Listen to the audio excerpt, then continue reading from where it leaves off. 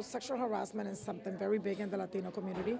It comes from us as parents, as educators, taking small steps, teaching our young boys that it's not okay to holler at women as they're walking down the street, that it's not okay to listen to certain music that sexualizes women, and teaching our young girls that you have a right to walk down the street without somebody saying something to you.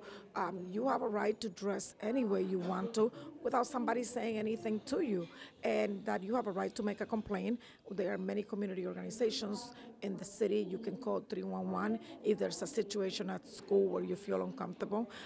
It's always good to document the event that happens.